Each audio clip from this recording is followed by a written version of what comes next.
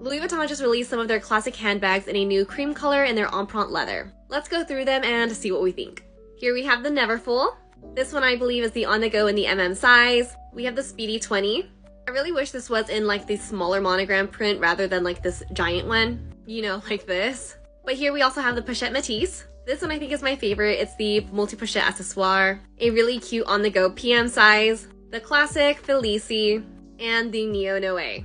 You know, I really do think this is a stunning color, but I know it just screams color transfer. And something you're just gonna have to be very careful with.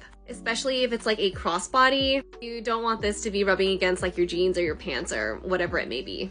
Again, the color is super cute, but just a little bit too high maintenance for me. Let me know what you guys think in the comments.